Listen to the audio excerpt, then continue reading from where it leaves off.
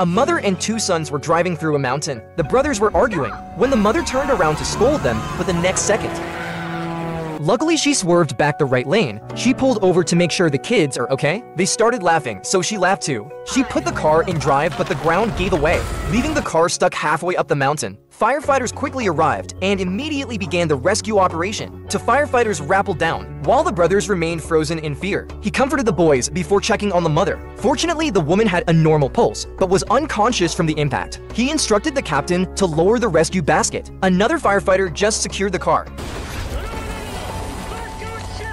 The sturdy rope prevented it from falling further. However, the rescue became even more challenging when another section of the ground collapsed. The captain realized the ground was too soft and immediately ordered the removal of the fire truck and all unnecessary equipment. The two firefighters found stable positions and prepared to begin the rescue. At this point, the older brother requested that they rescue his younger brother first. The young